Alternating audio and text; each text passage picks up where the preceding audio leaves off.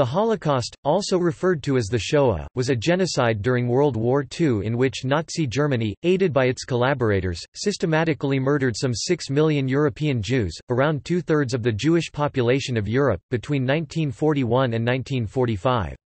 Jews were targeted for extermination as part of a larger event involving the persecution and murder of other groups, including in particular the Roma and incurably sick, as well as ethnic Poles and other Slavs, Soviet citizens, Soviet prisoners of war, political opponents, gay men and Jehovah's Witnesses, resulting in up to 17 million deaths overall. Germany implemented the persecution in stages.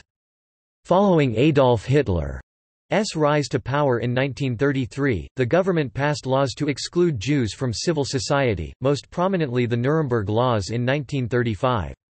Starting in 1933, the Nazis built a network of concentration camps in Germany for political opponents and people deemed undesirable. After the invasion of Poland in 1939, the regime set up ghettos to segregate Jews. Over 42,000 camps, ghettos, and other detention sites were established. The deportation of Jews to the ghettos culminated in the policy of extermination the Nazis called the final solution to the Jewish question, discussed by senior Nazi officials at the Wannsee Conference in Berlin in January 1942. As German forces captured territories in the east, all anti-Jewish measures were radicalized. Under the coordination of the SS, with directions from the highest leadership of the Nazi Party, killings were committed within Germany itself, throughout German-occupied Europe, and across all territories controlled by the Axis powers. Paramilitary death squads called Einsatzgruppen in cooperation with Wehrmacht police battalions and local collaborators murdered around 1.3 million Jews in mass shootings between 1941 and 1945.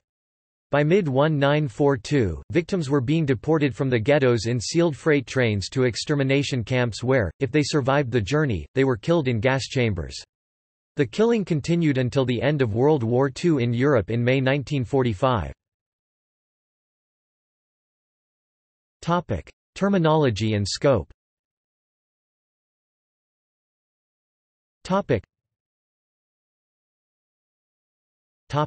Terminology.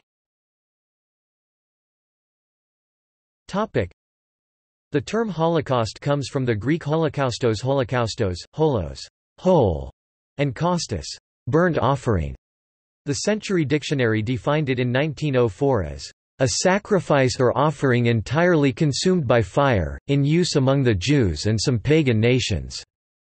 The biblical term Shoah, swo meaning destruction, became the standard Hebrew term for the murder of the European Jews, first used in a pamphlet in 1940, Show at Yehudei Polin, Show Awe of Polish Jews, published by the United Aid Committee for the Jews in Poland. In October 1941, the magazine The American Hebrew used the phrase before the Holocaust, apparently to refer to the situation in Europe, and in May 1943 The New York Times, discussing the Bermuda Conference, referred to the hundreds of thousands of European Jews still surviving the Nazi Holocaust. The Library of Congress created a new category, Holocaust, Jewish 1939 to 1945. In 1968, the term was popularized in the United States by the NBC miniseries Holocaust 1978, about a fictional family of German Jews. As non-Jewish groups began to count themselves as victims of the Holocaust too, many Jews chose to use the terms Shoah or Churban instead. The Nazis used the phrase, "final solution to the Jewish question", Die Endlösung der Judenfrage. Definition. Most Holocaust historians define the Holocaust as the German state policy, enacted between 1941 and 1945, to exterminate the European Jews. In Teaching the Holocaust 2015, Michael Gray offers three definitions. The persecution and murder of Jews by the Nazis and their collaborators between 1933 and 1945. This definition views the events of Kristallnacht in Germany in 1938 as an early phase of the Holocaust. The systematic mass murder of Jews by the Nazis and their collaborators between 1941 and 1945. This acknowledges the shift in German policy in 1941 toward the extermination of the Jewish people. The persecution and murder of several groups by the Nazis and their collaborators between 1933 and 1945, this includes all the Nazis' victims. The third definition fails. Gray writes, to acknowledge that only the Jewish people were singled out for annihilation. Donald Niewyk and Francis Nicosia, in the Columbia Guide to the Holocaust 2000, favor a definition that focuses on the Jews, Roma, and Action T4 victims. The Holocaust—that is, Nazi genocide, was the systematic, state-sponsored murder of entire groups determined by heredity. This applied to Jews, Gypsies, and the handicapped. Distinctive features.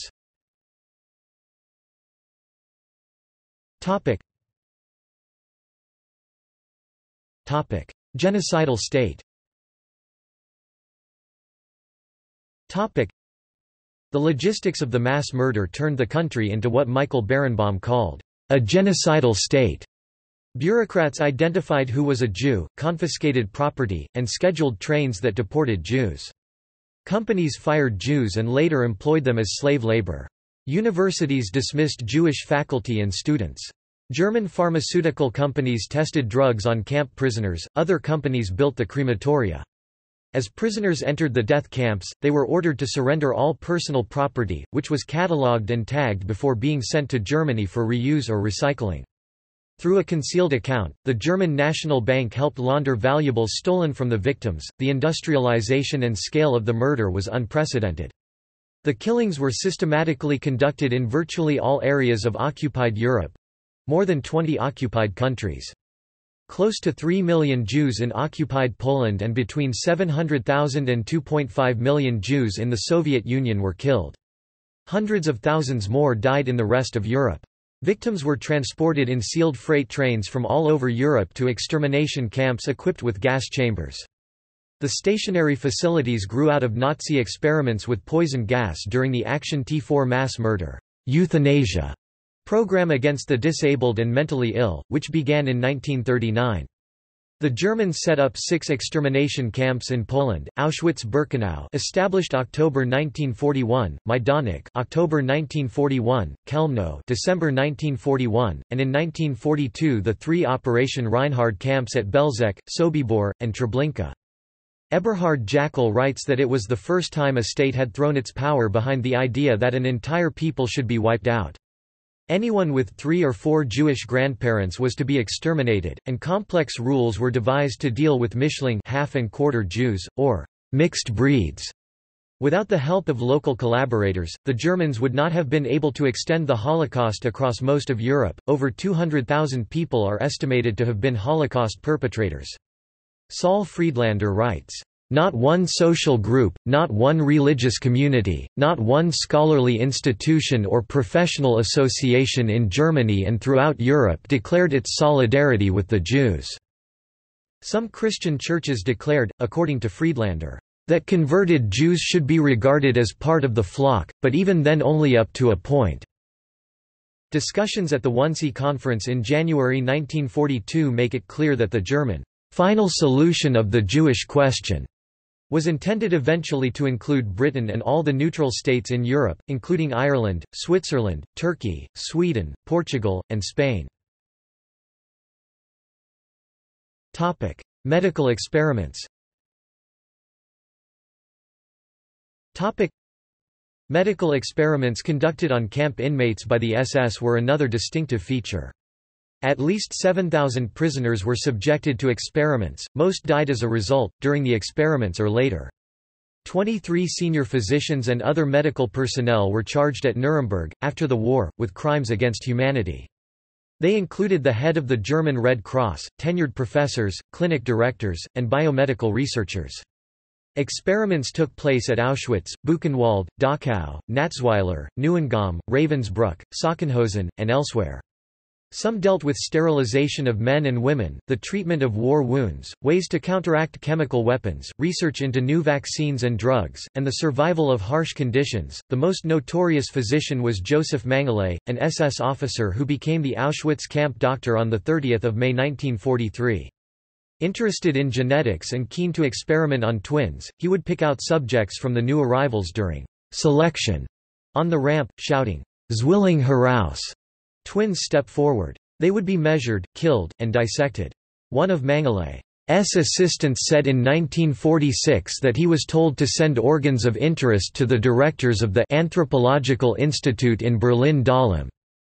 This is thought to refer to Mengelé's academic supervisor, Ottmar von Verschuer, director from October 1942 of the Kaiser Wilhelm Institute of Anthropology, Human Heredity, and Eugenics in Berlin-Dahlem.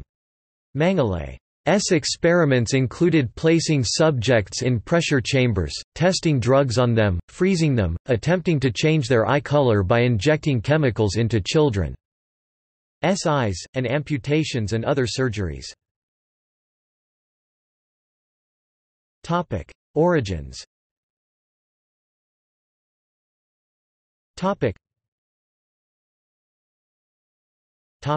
Antisemitism and the Völkisch movement.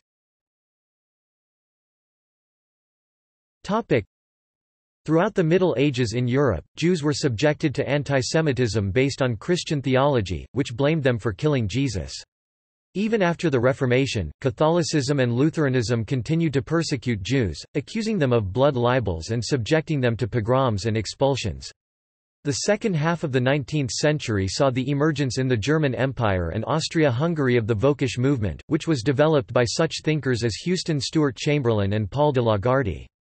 The movement embraced a pseudo-scientific racism that viewed Jews as a race whose members were locked in mortal combat with the Aryan race for world domination. These ideas became commonplace throughout Germany, with the professional classes adopting an ideology that did not see humans as racial equals with equal hereditary value. Although the Völkisch parties had support in elections at first, by 1914 they were no longer influential. This did not mean that antisemitism had disappeared, instead it was incorporated into the platforms of several mainstream political parties. Germany after World War I, Hitler's world view. The political situation in Germany and elsewhere in Europe after World War I (1914–1918) contributed to the rise of virulent antisemitism. Many Germans did not accept that their country had been defeated, which gave birth to the stab in the back myth.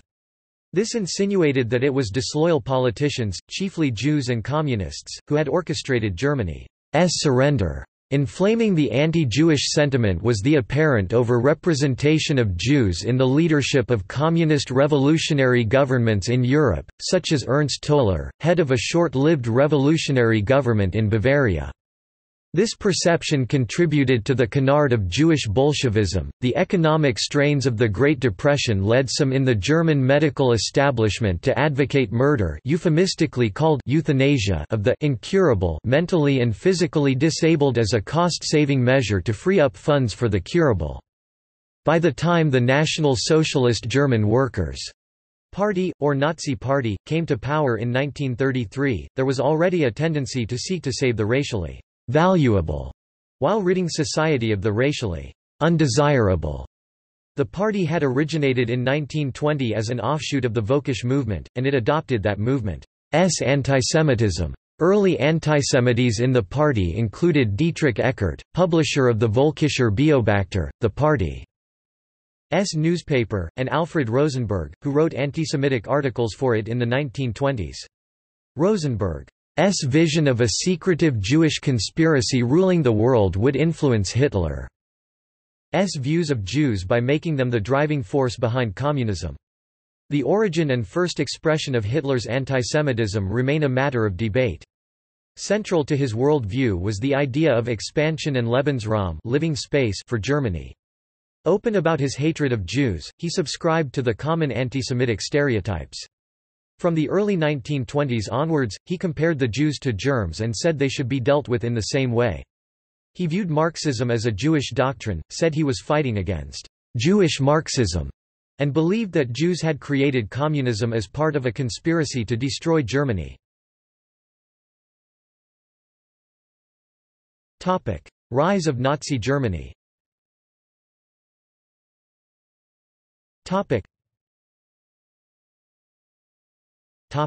Dictatorship and repression 1933 to 1939.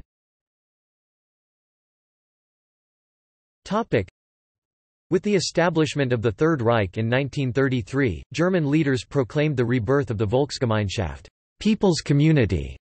Nazi policies divided the population into two groups, the Volksgenossen, national comrades, who belonged to the Volksgemeinschaft, and the Gemeinschaftsfremd, community aliens, who did not. Enemies were divided into three groups, the racial, or blood, enemies, such as the Jews and Roma, political opponents of Nazism, such as Marxists, liberals, Christians, and the reactionaries, viewed as wayward, national comrades, and moral opponents, such as gay men, the work-shy, and habitual criminals.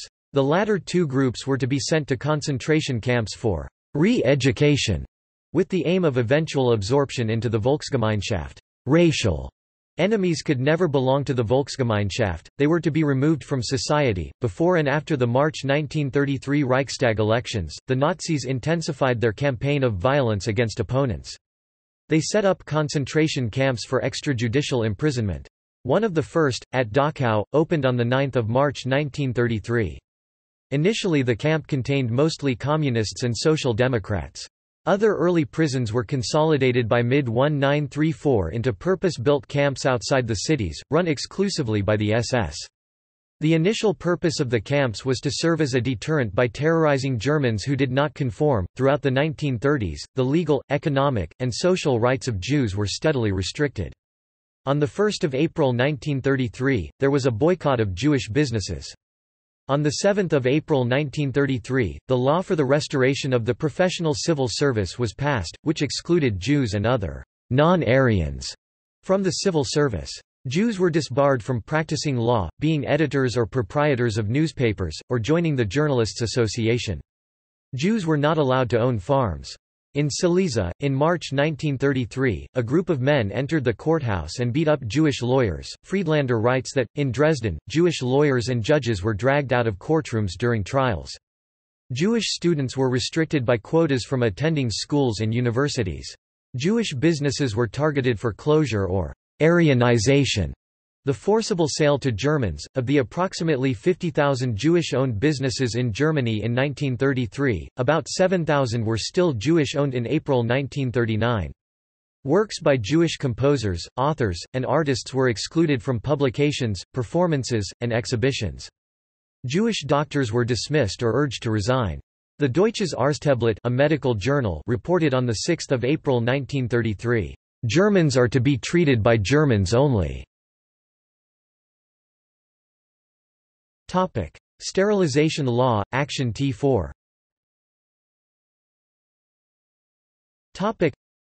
The Nazis used the phrase Lebensunwertes Leben, life unworthy of life, in reference to the disabled and mentally ill.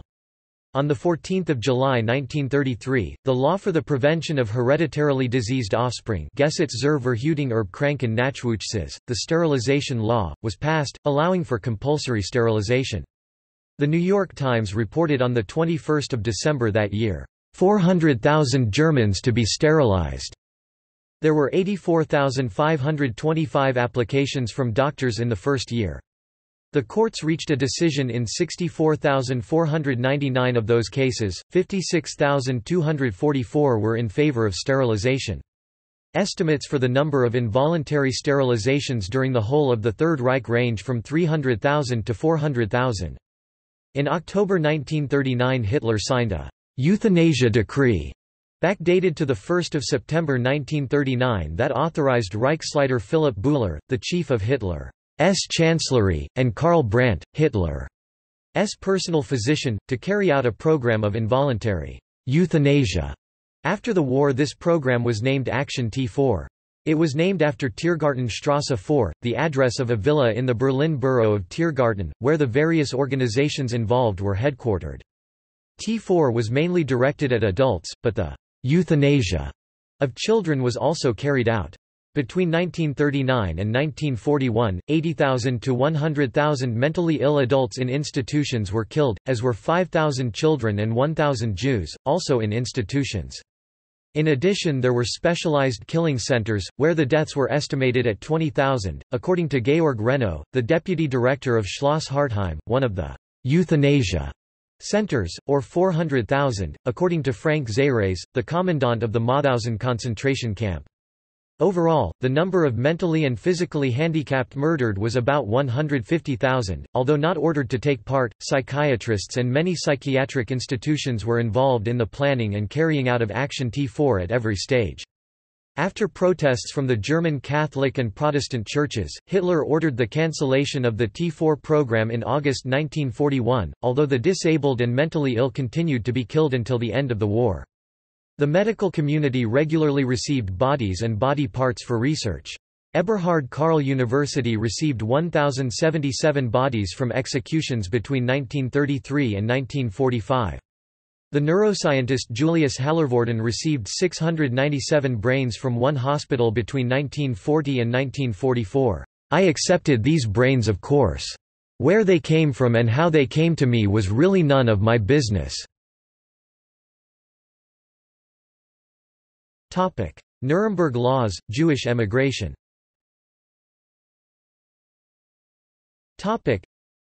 On 15 September 1935, the Reichstag passed the Reich Citizenship Law and the Law for the Protection of German Blood and German Honor, known as the Nuremberg Laws. The former said that only those of German or kindred blood could be citizens. Anyone with 3 or more Jewish grandparents was classified as a Jew. The second law said, "Marriages between Jews and subjects of the state of German or related blood are forbidden." Sexual relationships between them were also criminalized. Jews were not allowed to employ German women under the age of 45 in their homes. The laws referred to Jews but applied equally to the Roma and black Germans. Nazi racial policy aimed at forcing Jews to emigrate. 50,000 German Jews had left Germany by the end of 1934, and by the end of 1938, approximately half the German Jewish population had left the country. Among the prominent Jews who left was the conductor Bruno Walter, who fled after being told that the hall of the Berlin Philharmonic would be burned down if he conducted a concert there. Albert Einstein, who was abroad when Hitler came to power, never returned to Germany. He was expelled from the Kaiser Wilhelm Society and the Prussian Academy of Sciences, and his citizenship was revoked. Other Jewish scientists, including Gustav Hertz, lost their teaching positions and left the country. In March 1938, Germany annexed Austria.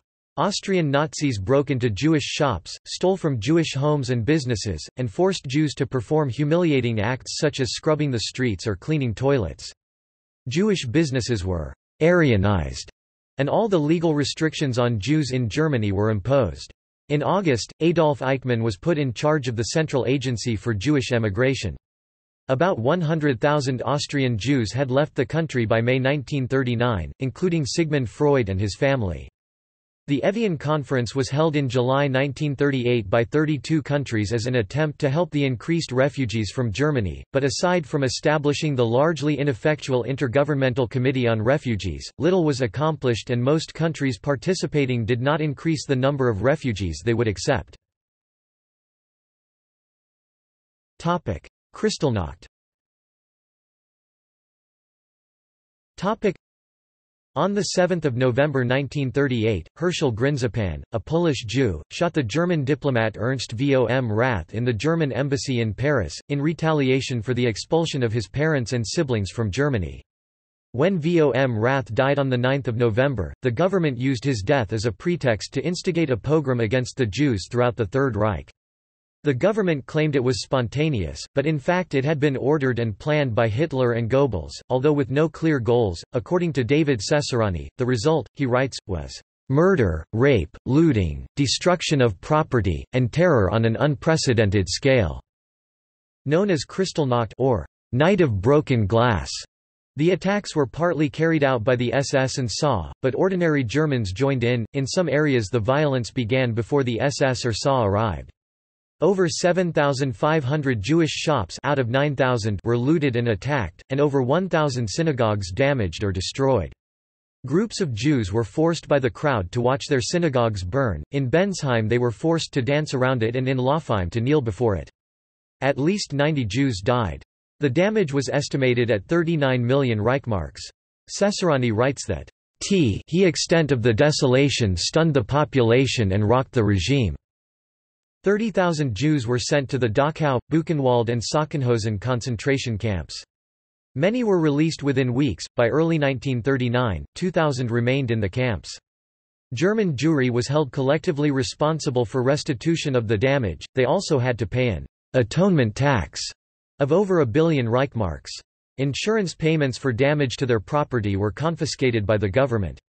A decree on 12 November 1938 barred Jews from most of the remaining occupations they had been allowed to hold.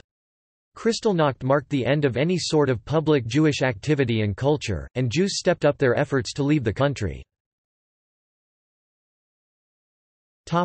Territorial solution and resettlement. Before World War II, Germany considered mass deportation from Europe of German, and later European, Jewry. Among the areas considered for possible resettlement were British Palestine and French Madagascar. After the war began, German leaders considered deporting Europe's Jews to Siberia. Palestine was the only location to which any German relocation plan produced results, via the Havara Agreement between the Zionist Federation of Germany and the German government. This resulted in the transfer of about 60,000 German Jews and $100 million from Germany to Palestine, but it ended with the outbreak of World War II. In May 1940, Madagascar became the focus of new deportation efforts because it had unfavorable living conditions that would hasten deaths. Several German leaders had discussed the idea in 1938, and Adolf Eichmann's office was ordered to carry out resettlement planning, but no evidence of planning exists until after the fall of France in June 1940. But the inability to defeat Britain prevented the movement of Jews across the seas, and the end of the Madagascar Plan was announced on 10 February 1942. World War II.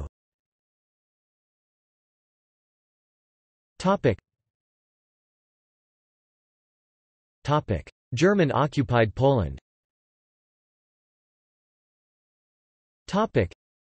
When Germany invaded Poland in September 1939, it gained control of about 2 million Jews in the occupied territory. The rest of Poland was occupied by the Soviet Union, which had control of the rest of Poland's pre-war population of 3.3 to 3.5 million Jews. German plans for Poland included expelling Gentile Poles from large areas, confining Jews, and settling Germans on the emptied lands. To help the process along, Reinhard Heydrich, head of the Reich Security Main Office, ordered that the leadership class in Poland be killed and the Jews expelled from the Polish areas annexed by Nazi Germany. The Germans initiated a policy of sending Jews from all territories they had recently annexed, Austria, Czechoslovakia, and Western Poland, to the central section of Poland, which they called the General Government. There the Jews were concentrated in ghettos in major cities, chosen for their railway lines to facilitate later deportation. Food supplies were restricted, public hygiene was difficult, and the inhabitants were often subjected to forced labor. In the labor camps and ghettos at least 500,000 Jews died of starvation, disease, and poor living conditions. Jeremy Black writes that the ghettos were not intended, in 1939, as a step towards the extermination of the Jews. Instead, they were viewed as part of a policy of creating a territorial reservation to contain them. Other occupied countries.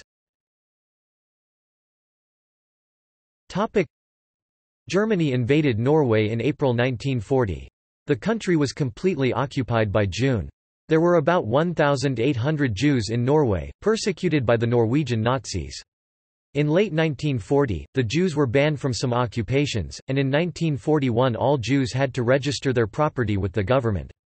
Also in 1940, Germany invaded Denmark. The country was overrun so quickly that there was no chance of organizing resistance. Consequently, the Danish government stayed in power and the Germans found it easier to work through it. Because of this, few measures were taken against the Danish Jews before 1942. The Germans invaded the Netherlands, Luxembourg, Belgium, and France in May 1940. In the Netherlands, the Germans installed Arthur Seyss-Inquart as Reichskommissar, who quickly began to persecute the approximately 140,000 Dutch Jews. Jews were forced out of their jobs and had to register with the government. Non-Jewish Dutch citizens protested these measures and in February 1941 staged a strike that was quickly crushed. After Belgium's surrender at the end of May 1940, it was ruled by a German military governor, Alexander von Falkenhausen, who enacted anti-Jewish measures against the approximately 90,000 Jews in Belgium, many of whom were refugees from Germany or Eastern Europe. France had approximately 300,000 Jews, divided between the German-occupied northern part of France, and the unoccupied collaborationist southern areas under the Vichy regime. The occupied regions were under the control of a military governor, and their anti-Jewish measures were not enacted as quickly as they were in the Vichy-controlled areas. In July 1940, the Jews in the parts of Alsace-Lorraine that had been annexed to Germany were expelled into Vichy France. Yugoslavia and Greece were invaded in April 1941, and both countries surrendered before the end of the month. Germany and Italy divided Greece into occupation zones but did not eliminate it as a country. Yugoslavia was dismembered, with regions in the north being annexed by Germany, and regions along the coast made part of Italy. The rest of the country was divided into a puppet state of Croatia, which was nominally an ally of Germany, and Serbia, which was governed by a combination of military and police administrators.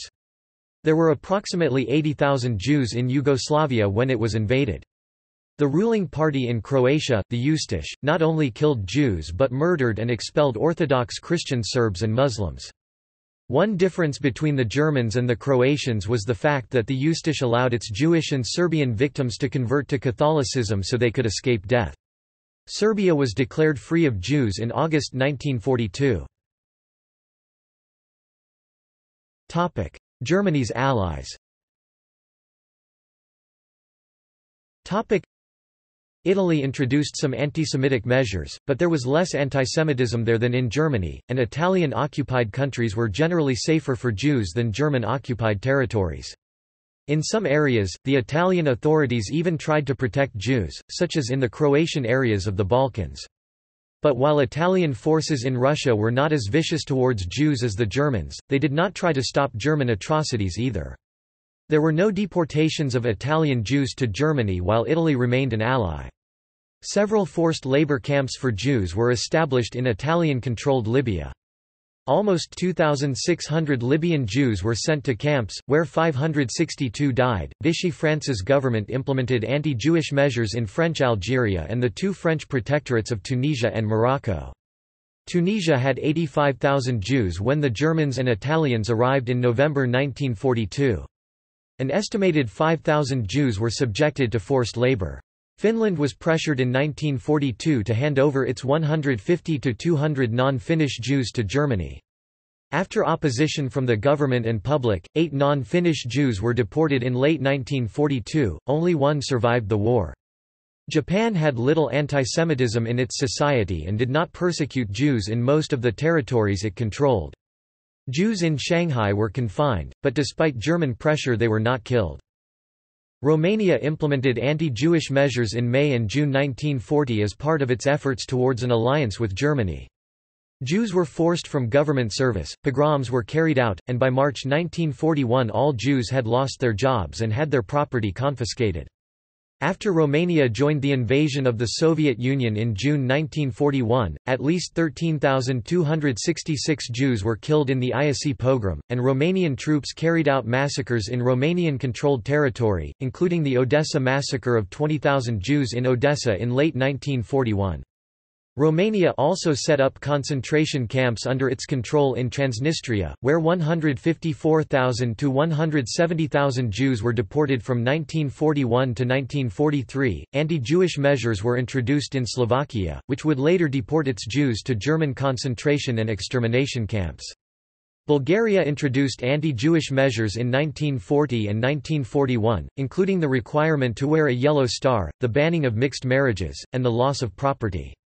Bulgaria annexed Thrace and Macedonia, and in February 1943 agreed to deport 20,000 Jews to Treblinka.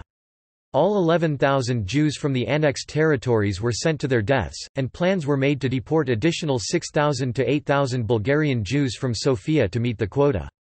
When the plans became public, the Orthodox Church and many Bulgarians protested, and King Boris III cancelled the deportation of Jews native to Bulgaria. Instead, they were expelled to the interior, pending further decision. Although Hungary expelled Jews who were not citizens from its newly annexed lands in 1941, it did not deport most of its Jews until the German invasion of Hungary in March 1944.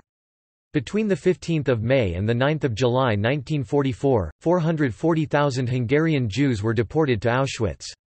In Budapest, nearly 80,000 Jews were killed by the Hungarian Arrow Cross battalions in late 1944.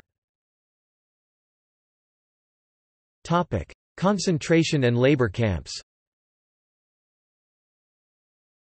The Third Reich first used concentration camps as places of unlawful incarceration of political opponents and other enemies of the state.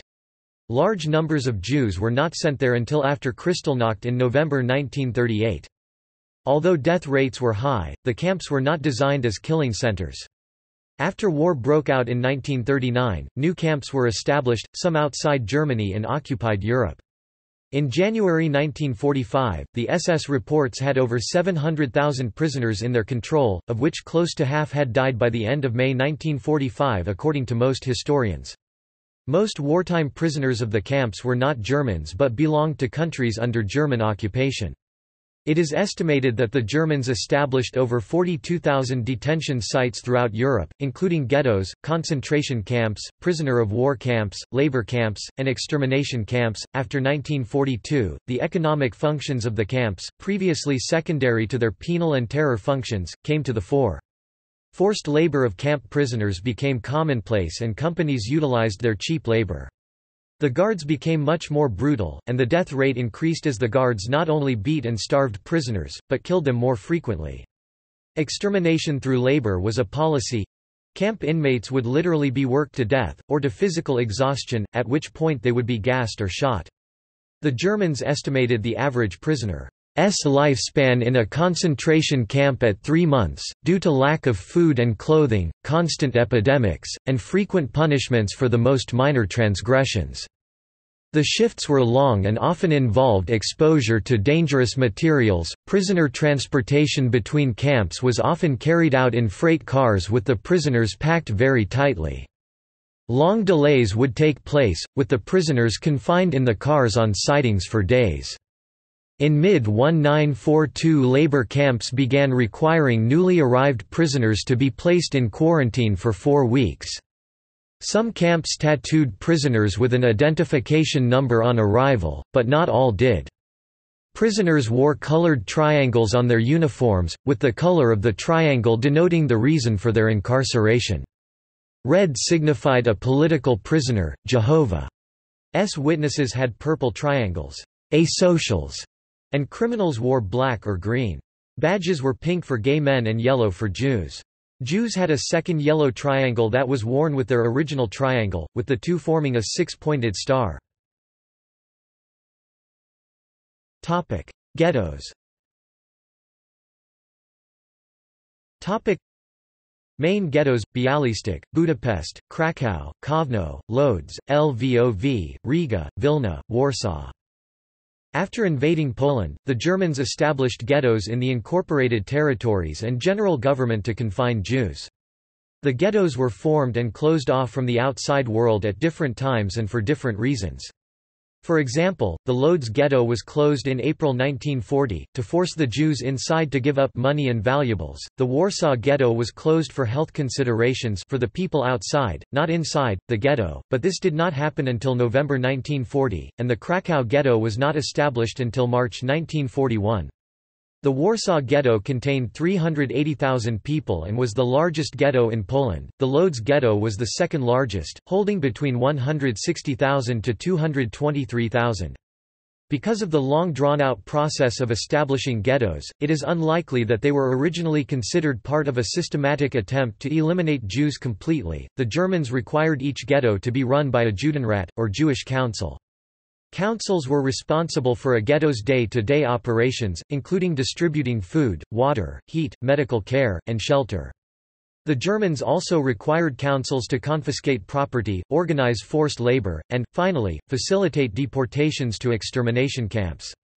The council's basic strategy was one of trying to minimize losses, by cooperating with German authorities, bribing officials, and petitioning for better conditions or clemency. Eventually, the Germans ordered the councils to compile lists of names of deportees to be sent for resettlement. Although most ghetto councils complied with these orders, many councils tried to send the least useful workers or those unable to work. Leaders who refused these orders were shot. Some individuals or even complete councils committed suicide rather than cooperate with the deportations. Others, like Chaim Rumkowski, who became the dedicated autocrat of Lodz, argued that their responsibility was to save the Jews who could be saved and that therefore others had to be sacrificed. The council's actions in facilitating Germany's persecution and murder of ghetto inhabitants was important to the Germans. When cooperation crumbled, as happened in the Warsaw Ghetto after the Jewish Combat Organization displaced the council's authority, the Germans lost control. Ghettos were intended to be temporary until the Jews were deported to other locations, which never happened. Instead, the inhabitants were sent to extermination camps. The ghettos were, in effect, immensely crowded prisons serving as instruments of slow, passive murder, though the Warsaw Ghetto contained 30% of Warsaw's population. It occupied only 2.5% of the city's area, averaging over 9 people per room.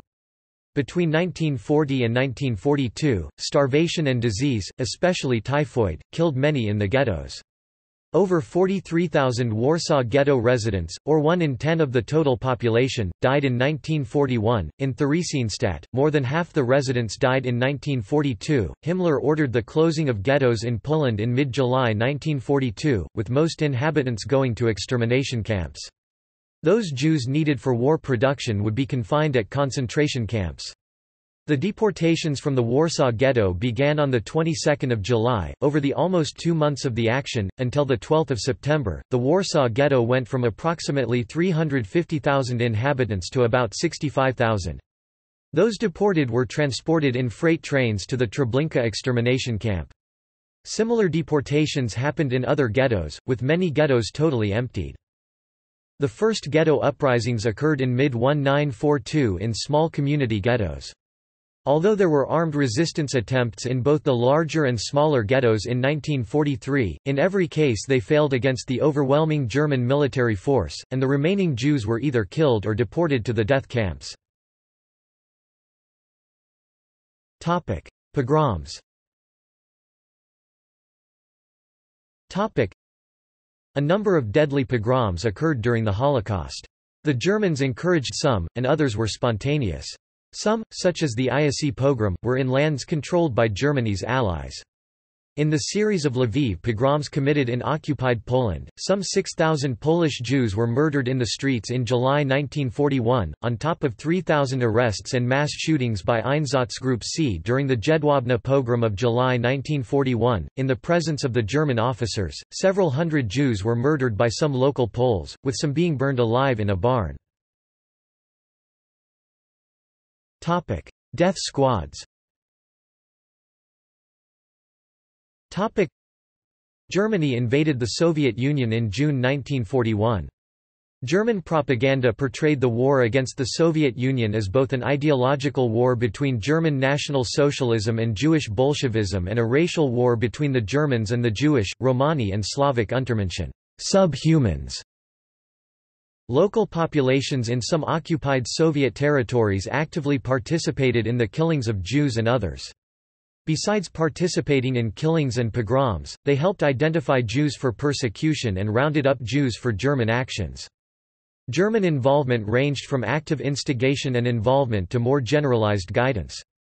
In Lithuania, Latvia, and western Ukraine, locals were deeply involved in the murder of Jews from the beginning of the German occupation. Some of these Latvian and Lithuanian units also participated in the murder of Jews in Belarus. In the south, Ukrainians killed about 24,000 Jews and some went to Poland to serve as concentration and death camp guards. Military units from some countries allied to Germany also killed Jews. Romanian units were given orders to exterminate and wipe out Jews in areas they controlled. Ustase militia in Croatia persecuted and murdered Jews, among others. Many of the killings were carried out in public, a change from previous practice. The mass killings of Jews in the occupied Soviet territories were assigned to 4 SS formations called Einsatzgruppen, task groups, which were under Heydrich's overall command. Similar formations had been used to a limited extent in Poland in 1939, but the ones operating in the Soviet territories were much larger.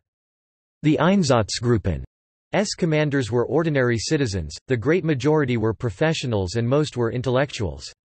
By the winter of 1941–1942, the four Einsatzgruppen and their helpers had killed almost 500,000 people. The largest massacre of Jews by the mobile killing squads in the Soviet Union was at a ravine called Babi Yar outside Kiev, where 33,771 Jews were killed in a single operation on 29–30 September 1941. A mixture of SS and security police, assisted by Ukrainian police, carried out the killings. Although they did not actively participate in the killings, men of the German Sixth Army helped round up the Jews of Kiev and transport them to be shot. By the end of the war, around 2 million are thought to have been victims of the Einsatzgruppen and their helpers in the local population and the German army. Of those, about 1.3 million were Jews and up to 250,000 Roma. Gas vans. As the mass shootings continued in Russia, the Germans began to search for new methods of mass murder. This was driven by a need to have a more efficient method than simply shooting millions of victims. Himmler also feared that the mass shootings were causing psychological problems in the SS. His concerns were shared by his subordinates in the field. In December 1939 and January 1940, another method besides shooting was tried. Experimental gas vans equipped with gas cylinders and a sealed compartment were used to kill the disabled and mentally ill in occupied Poland. Similar vans, but using the exhaust fumes rather than bottled gas, were introduced to the Chelmno extermination camp in December 1941, and some were used in the occupied Soviet Union, for example in smaller clearing actions in the Minsk ghetto. They also were used for murder in Yugoslavia. Final solution.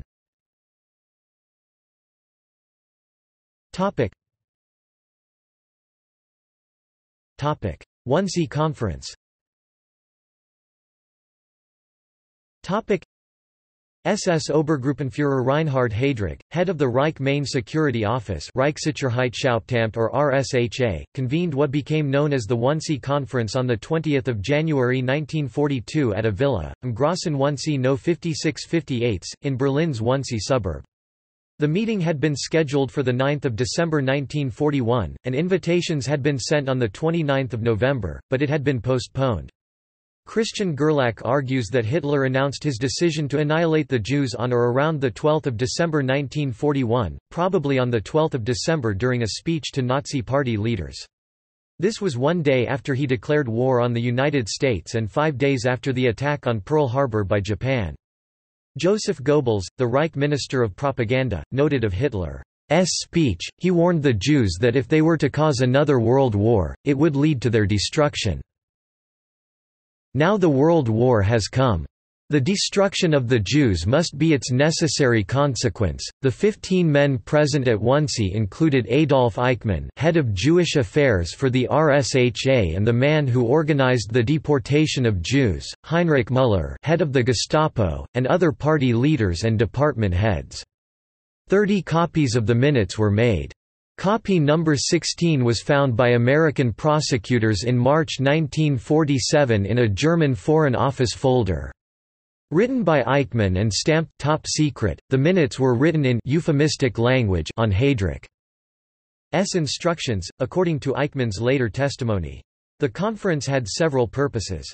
Discussing plans for a final solution to the Jewish question, Endlösung der Judenfrage, and a final solution to the Jewish question in Europe, Endlösung der Europäischen Judenfrage. It was intended to share information and responsibility, coordinate efforts and policies, Parallelisierung der Linienführung, and ensure that authority rested with Heydrich.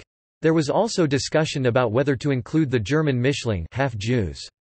Heydrich told the meeting, "Another possible solution of the problem has now taken the place of emigration, i.e. the evacuation of the Jews to the east, provided that the Führer gives the appropriate approval in advance." He continued, Under proper guidance, in the course of the final solution the Jews are to be allocated for appropriate labor in the East.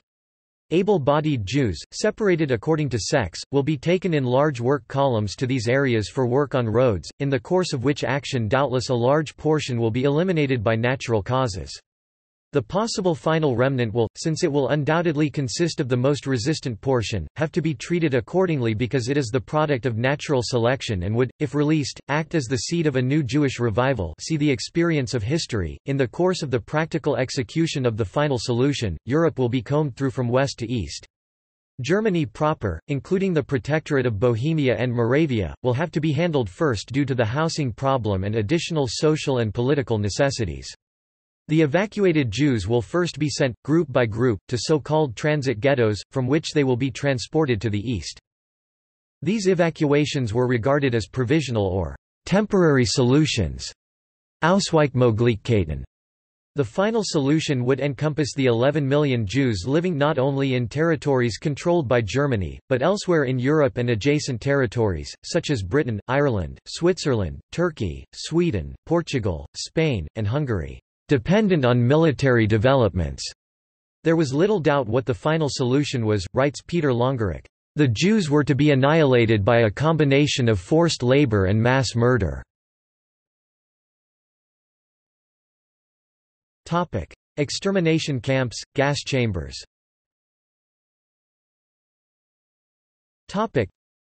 Killing on a mass scale using gas chambers or gas vans was the main difference between the extermination and concentration camps.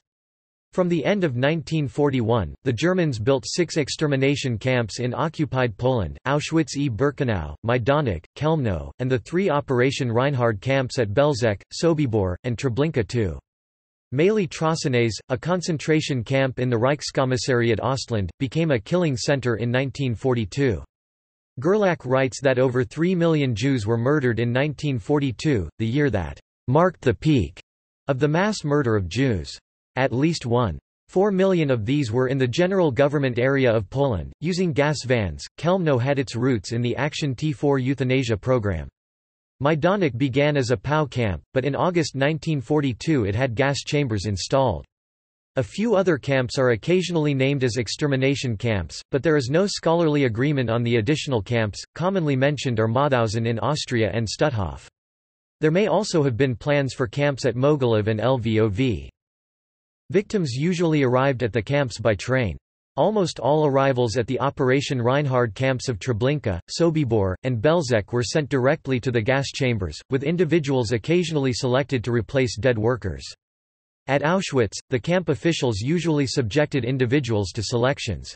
About 25% of the new arrivals deemed fit to work were sent to slave labor. Those selected for death at all camps were told to undress and hand their valuables to camp workers. They were then herded naked into the gas chambers. To prevent panic, they were told the gas chambers were showers or delousing chambers.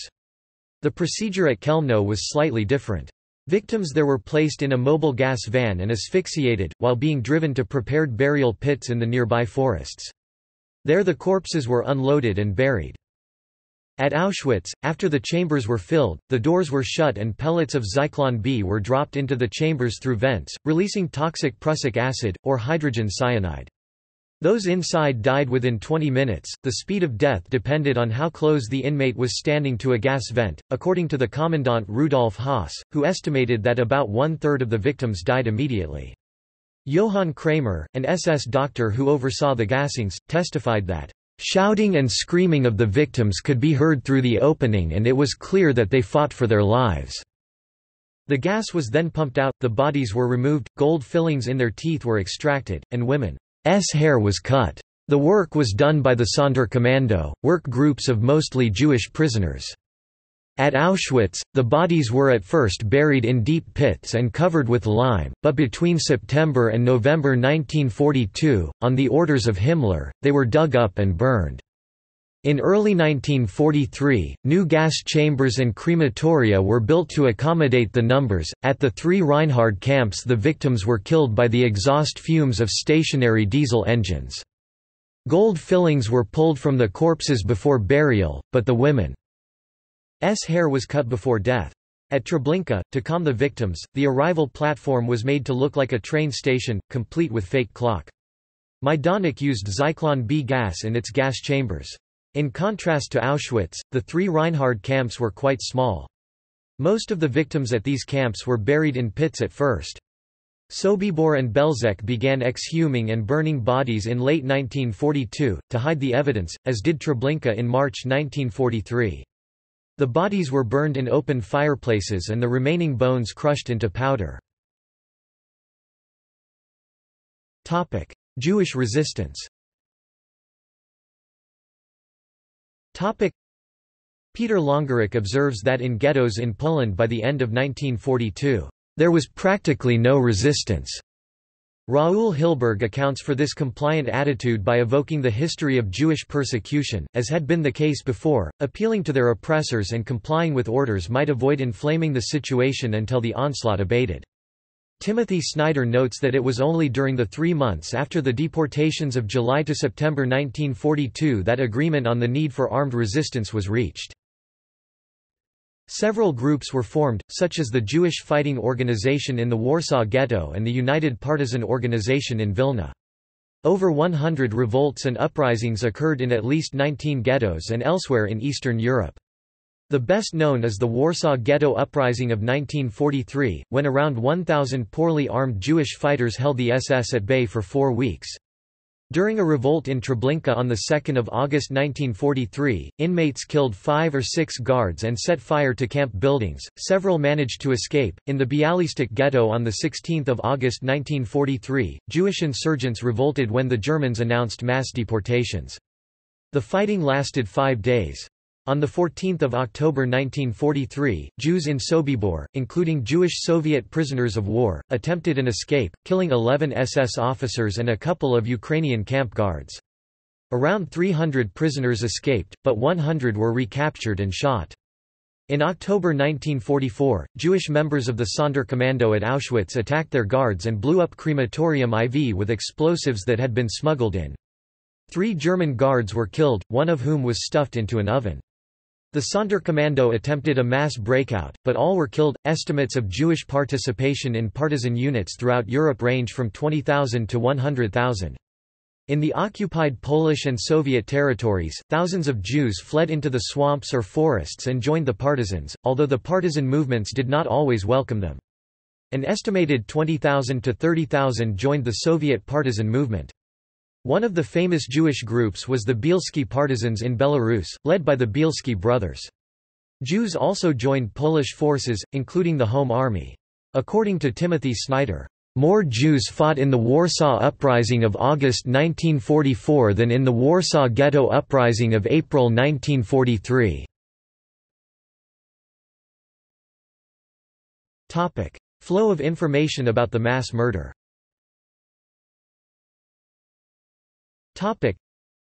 The Polish government in exile in London learned about the extermination camps from the Polish leadership in Warsaw, who from 1940 received a continual flow of information about Auschwitz, according to historian Michael Fleming. On 6 January 1942, the Soviet Minister of Foreign Affairs, Vyacheslav Molotov, sent out diplomatic notes about German atrocities. The notes were based on reports about bodies surfacing from poorly covered graves in pits and quarries, as well as mass graves found in areas the Red Army had liberated, and on witness reports from German-occupied areas. Escapes from the camps were few, but not unknown. In February 1942, Zalama Ber Weiner escaped from the Chełmno concentration camp in Poland, and passed detailed information about it to the Oneg Shabbat group in the Warsaw Ghetto. His report, known by his pseudonym as the Gryanowski Report, had reached London by June 1942. Also in 1942, Jan Karski reported to the Allies on the plight of Jews after being smuggled into the Warsaw Ghetto twice. On 27 April 1942, Vyacheslav Molotov sent out another note about atrocities. In late July or early August 1942, Polish leaders learned about the mass killings taking place inside Auschwitz. The Polish Interior Ministry prepared a report, Sprawozdanie 6/40, which said at the end, "There are different methods of execution. People are shot by firing squads, killed by an air hammer, and poisoned by gas in special gas chambers. Prisoners condemned to death by the Gestapo are murdered by the first two methods. The third method, the gas chamber, is employed for those who are ill or incapable of work and those who have been brought in transports especially for the purpose, Soviet prisoners of war, and, recently Jews. The report was sent to Polish officials in London by courier and had reached them by 12 November 1942, when it was translated into English and added to another report, "Report on Conditions in Poland." Dated 27 November, this was forwarded to the Polish embassy in the United States. On 10 December 1942, the Polish Foreign Affairs Minister, Edward Raczynski, addressed the fledgling United Nations on the killings. The address was distributed with the title The Mass Extermination of Jews in German-occupied Poland. He told them about the use of poison gas, about Treblinka, Belzec and Sobibor, that the Polish underground had referred to them as extermination camps, and that tens of thousands of Jews had been killed in Belzec in March and April 1942. 1 in 3 Jews in Poland were already dead, he estimated, from a population of 3,130,000. Raczynski's address was covered by The New York Times and The Times of London. Winston Churchill received it, and Anthony Eden presented it to the British cabinet. On 17 December 1942, 11 allies issued the joint declaration by members of the United Nations condemning the "bestial policy of cold-blooded extermination." The British and American governments were reluctant to publicize the intelligence they had received. Although the information was felt to be correct, the stories were so extreme that they feared the public would discount them as exaggerations and that the credibility of both governments would be undermined. In addition, the U.S. government hesitated to emphasize the atrocities for fear of turning the war into a war about the Jews. Antisemitism and isolationism were common in the U.S. before its entry into the war, and the government wanted to avoid too great a focus on Jewish suffering to keep isolationism from gaining ground. Climax: Holocaust in Hungary.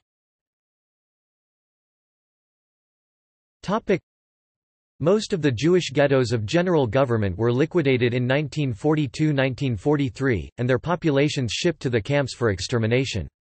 About 42,000 Jews were shot during the Operation Harvest Festival on 3–4 November 1943.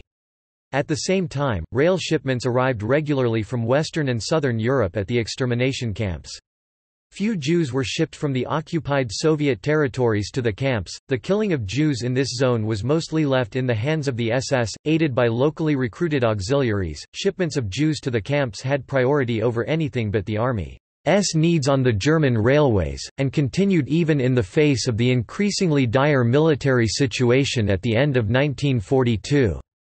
Army leaders and economic managers complained about this diversion of resources and the killing of skilled Jewish workers, but Nazi leaders rated ideological imperatives above economic considerations. By 1943, it was evident to the armed forces leadership that Germany was losing the war.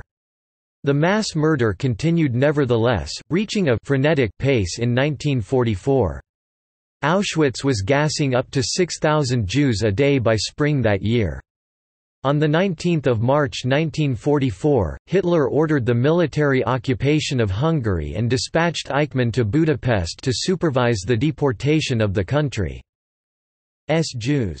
From the 22nd of March, Jews were required to wear the Yellow Star, forbidden from owning cars, bicycles, radios or telephones, then forced into ghettos. From 15 May to 9 July, 440,000 Jews were deported from Hungary to Auschwitz-Birkenau, almost all to the gas chambers.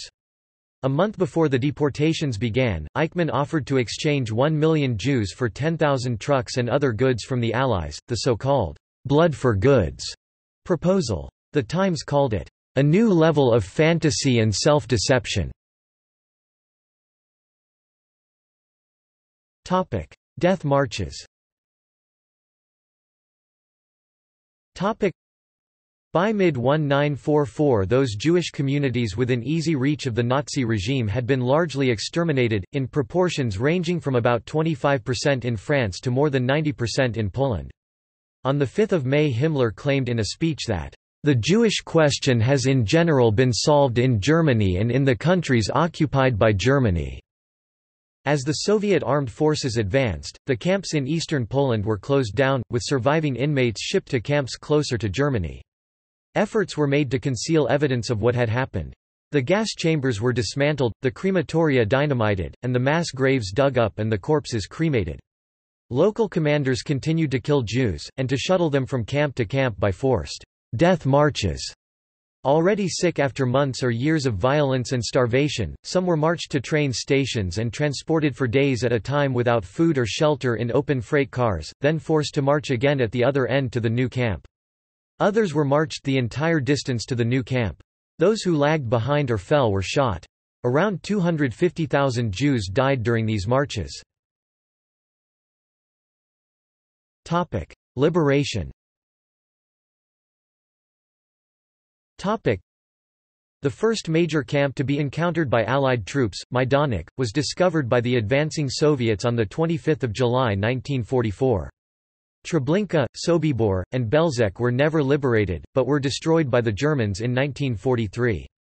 Auschwitz was liberated, also by the Soviets, on 27 January 1945, Buchenwald by the Americans on of April, Bergen-Belsen by the British on 15 April, Dachau by the Americans on 29 April, Ravensbrück by the Soviets on 30 April, and Mauthausen by the Americans on 5 May. The Red Cross took control of Theresienstadt on 4 May. Days before the Soviets arrived, the Soviets found 7,600 inmates in Auschwitz. Some 60,000 prisoners were discovered at Bergen-Belsen by the British 11th Armoured Division, 13,000 corpses lay unburied, and another 10,000 people died from typhus or malnutrition over the following weeks. The BBC's war correspondent, Richard Dimbleby, described the scenes that greeted him and the British Army at Belsen, in a report so graphic that the BBC declined to broadcast it for 4 days and did so, on 19 April, only after Dimbleby had threatened to resign. Here over an acre of ground lay dead and dying people. You could not see which was which. The living lay with their heads against the corpses, and around them moved the awful, ghostly procession of emaciated, aimless people, with nothing to do and with no hope of life, unable to move out of your way, unable to look at the terrible sights around them. Babies had been born here, tiny wizened things that could not live. A mother, driven mad, screamed at a British sentry to give her milk for her child, and thrust the tiny mite into his arms. He opened the bundle and found the baby had been dead for days. This day at Belsen was the most horrible of my life. Victims and death toll.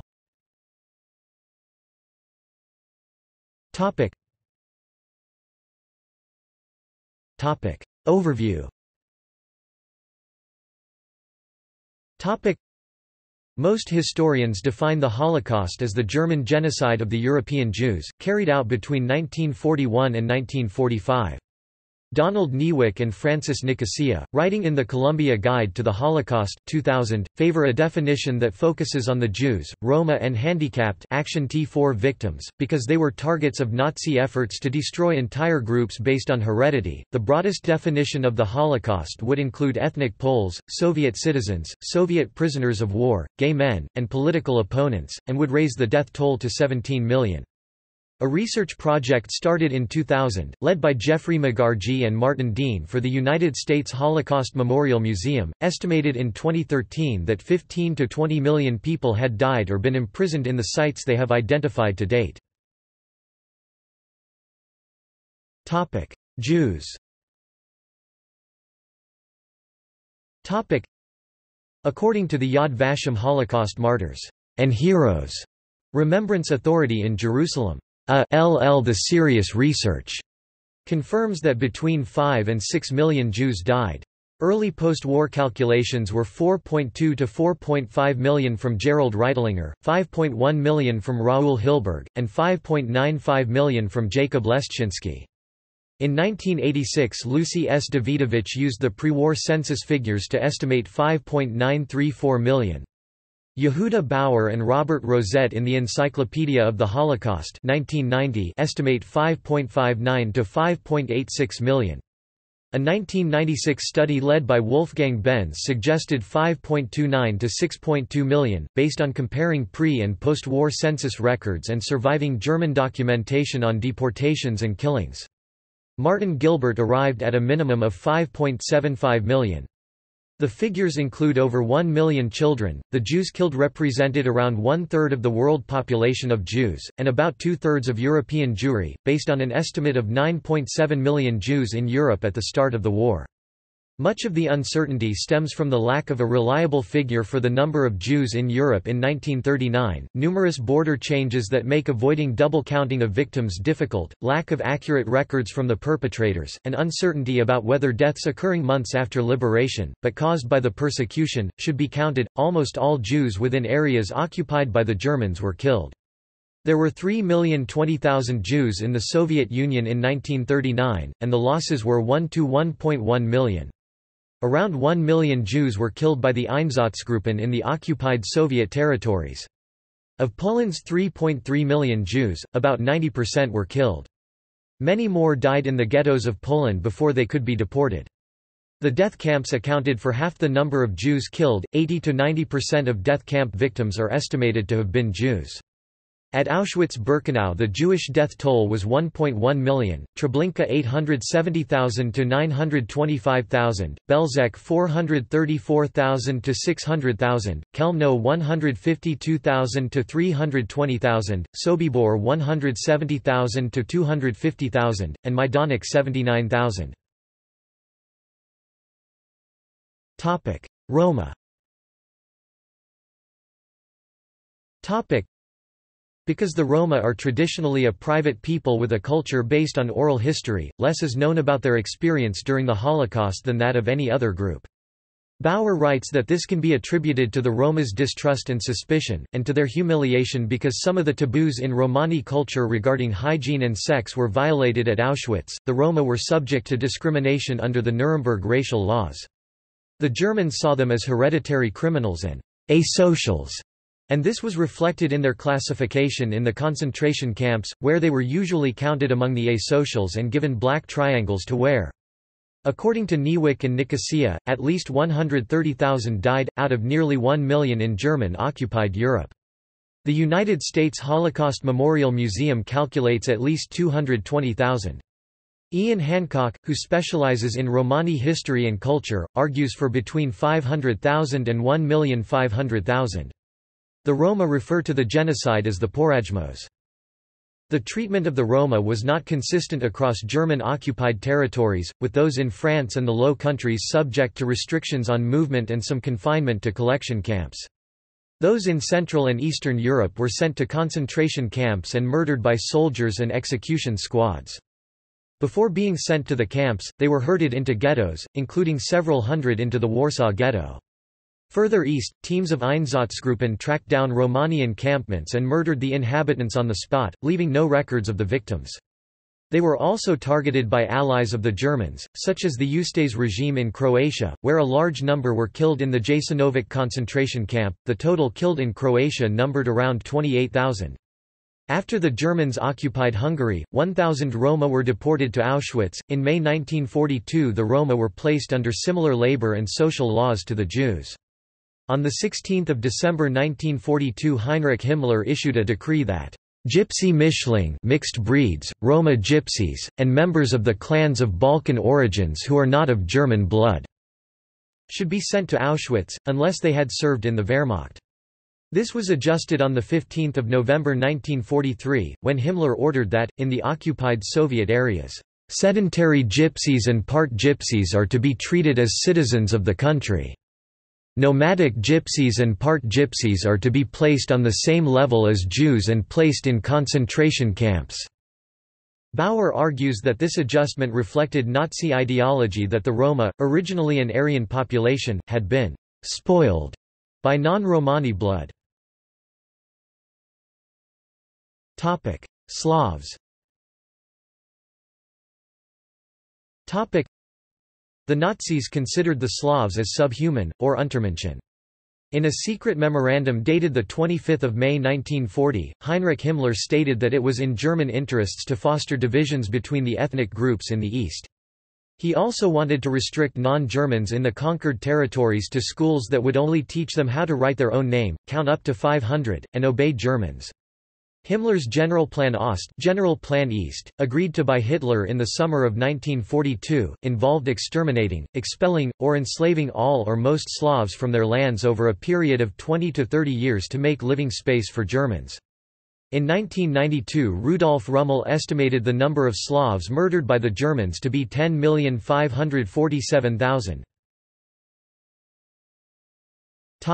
Ethnic Poles.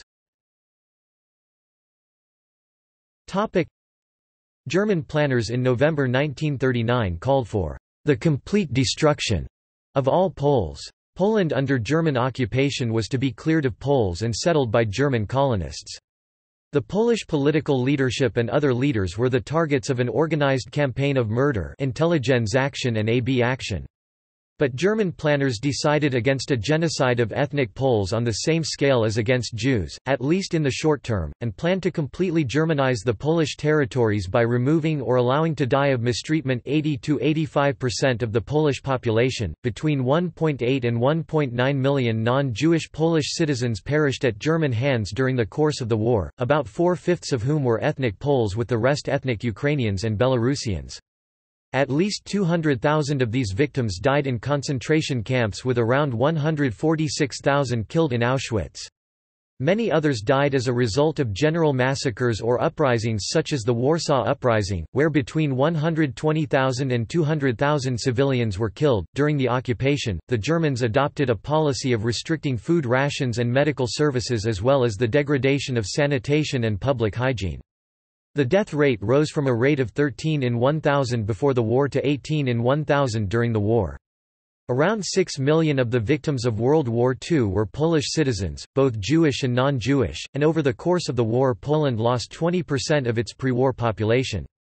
Over 90% of the death toll came through non-military losses, through various deliberate actions by Germany and the Soviet Union. Polish children were also kidnapped by Germans in order to be Germanized, with perhaps as many as 200,000 children being stolen from their families for this purpose.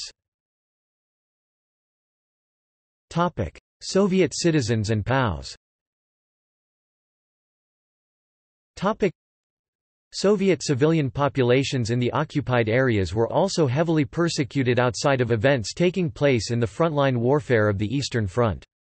Villages throughout the Soviet Union were destroyed by German troops.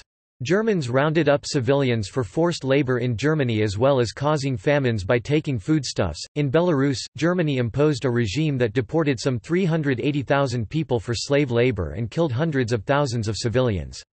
More than 600 villages had their entire populations killed and at least 5,295 Belarusian settlements were destroyed by the Germans.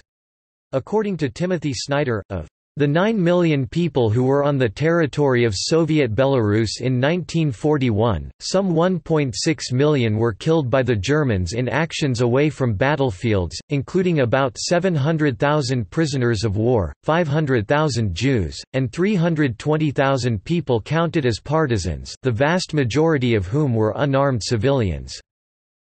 The United States Holocaust Memorial Museum has estimated that 3.3 million of the 5.7 million Soviet POWs died in German custody. The death rates decreased as the POWs were needed to work as slaves to help the German war effort. By 1943, 500,000 of them had been deployed as slave labor. Topic: Political opponents. Topic: German communists, socialists and trade unionists were among the earliest opponents of the Nazis, and they were also among the first to be sent to concentration camps. Before the invasion of the Soviet Union, Hitler issued the Commissar Order, which ordered the execution of all political commissars and Communist Party members captured.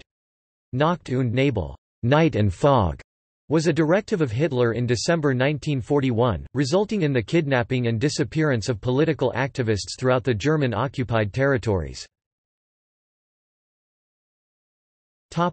Gay men.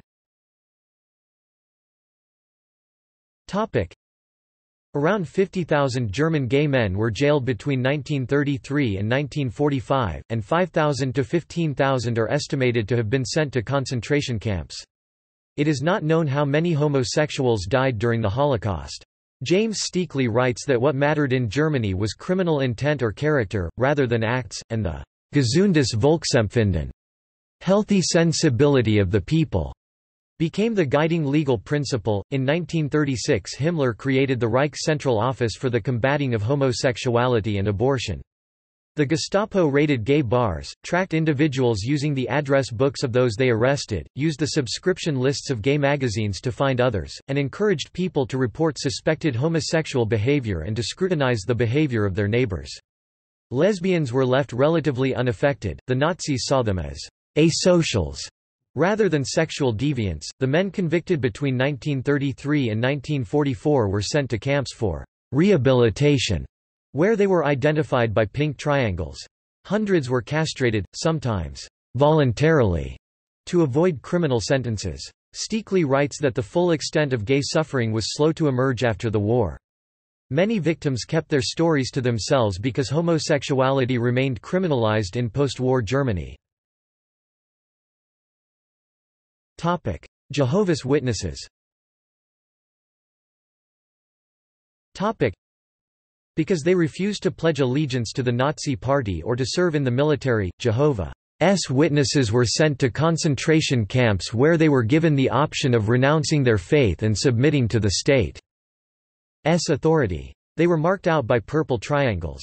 The United States Holocaust Memorial Museum estimates between 2,700 and 3,300 were sent to concentration camps, but Sybil Milton states the number in the camps was 10,000. Between 1,400 and 2,500 died while in the camps.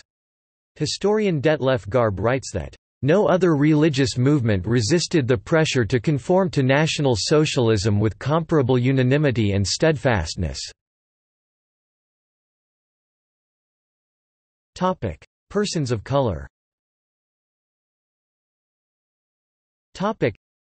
The number of Afro-Germans in Germany when the Nazis came to power is variously estimated at 5,000 to 25,000.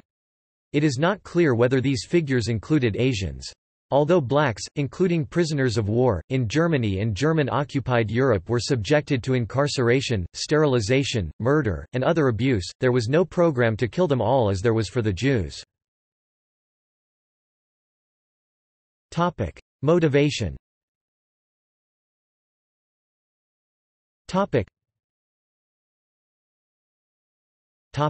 Motivation of perpetrators. In his 1965 essay, "Command and Compliance", which originated in his work as an expert witness for the prosecution at the Frankfurt Auschwitz trials, the German historian Hans Buchheim wrote there was no coercion to murder Jews and others, and all who committed such actions did so out of free will. Buchheim wrote that chances to avoid executing criminal orders were both more numerous and more real than those concerned are generally prepared to admit, and that he found no evidence that SS men who refused to carry out criminal orders were sent to concentration camps or executed. Moreover, SS rules prohibited acts of gratuitous sadism, as Himmler wished for his men to remain decent. Acts of sadism were carried out on the initiative of those who were either especially cruel or wished to prove themselves ardent National Socialists. Finally, he argued that those of a non-criminal bent who committed crimes did so because they wished to conform to the values of the group they had joined and were afraid of being branded weak by their colleagues if they refused. Similarly, in Ordinary Men 1992, Christopher Browning examined the deeds of German Reserve Police Battalion 101 of the Ordnungspolizei, order police, used to commit massacres and round-ups of Jews, as well as mass deportations to the death camps. The members of the battalion were middle-aged men of working-class background from Hamburg, who were too old for regular military duty. They were given no special training. During the murder of 1,500 Jews from Josepha, their commander allowed them to opt out of direct participation. Fewer than 12 men out of a battalion of 500 did so. Influenced by the Milgram experiment on obedience, Browning argued that the men killed out of peer pressure, not bloodlust. German public. In his 1983 book, Popular Opinion and Political Dissent in the Third Reich, Ian Kershaw examined the Alltagsgeschichte, history of everyday life, in Bavaria during the Nazi period. The most common viewpoint of Bavarians was indifference towards what was happening to the Jews, he wrote. Most Bavarians were vaguely aware of the genocide, but they were vastly more concerned about the war. Kershaw argued that, "The road to Auschwitz was built by hate, but paved with indifference." Kershaw's assessment faced criticism from historians Otto Dov Kulka and Michael Kater. Kater maintained that Kershaw had downplayed the extent of popular antisemitism. Although most of the spontaneous anti-Semitic actions of Nazi Germany had been staged, Kater argued that these had involved substantial numbers of Germans, and therefore it was wrong to view the extreme antisemitism of the Nazis as coming solely from above. Kulka argued that, "passive complicity" would be a better term than indifference. Focusing on the views of Germans opposed to the Nazi regime, the German historian Christoph Dipper, in his essay, Der deutsche Widerstand und die Juden, 1983, argued that the majority of the anti-Nazi national conservatives were anti-Semitic. No one in the German resistance supported the Holocaust, but Dipper wrote that the national conservatives did not intend to restore civil rights to the Jews after the planned overthrow of Hitler. Aftermath.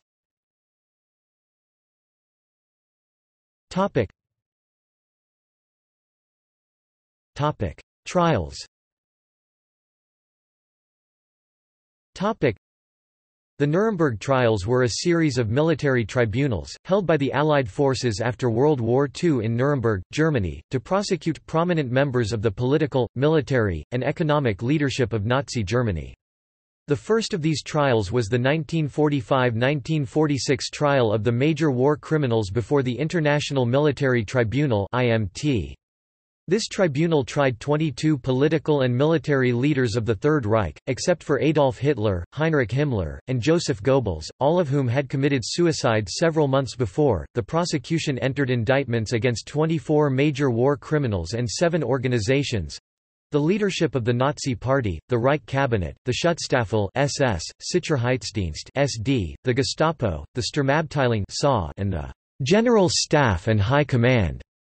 The indictments were for participation in a common plan or conspiracy for the accomplishment of a crime against peace, planning, initiating and waging wars of aggression and other crimes against peace, war crimes, and crimes against humanity.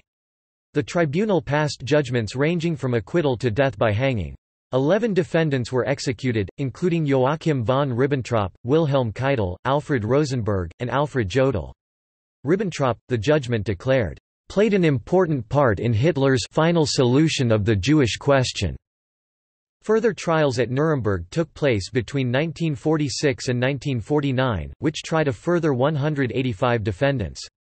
West Germany initially tried few ex-Nazis, but after the 1958 Einsatzgruppen trial, the government set up a governmental agency to investigate crimes. Other trials of Nazis and collaborators took place in Western and Eastern Europe. 414 to 428 in 1960, Israeli Mossad agents kidnapped Adolf Eichmann in Argentina and brought him to Israel to stand trial for war crimes.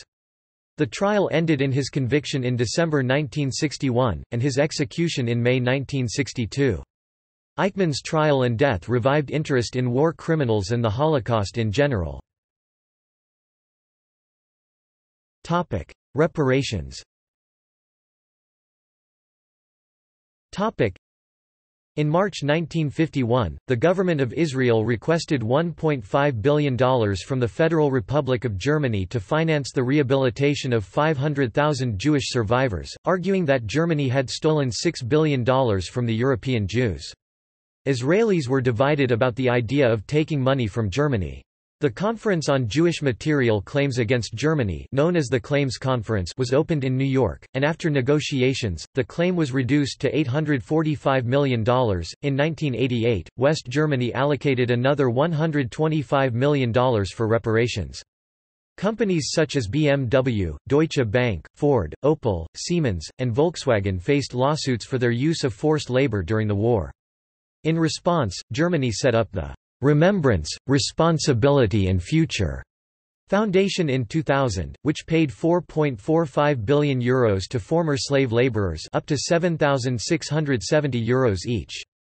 In 2013, Germany agreed to provide €772 million to fund nursing care, social services, and medication for 56,000 Holocaust survivors around the world.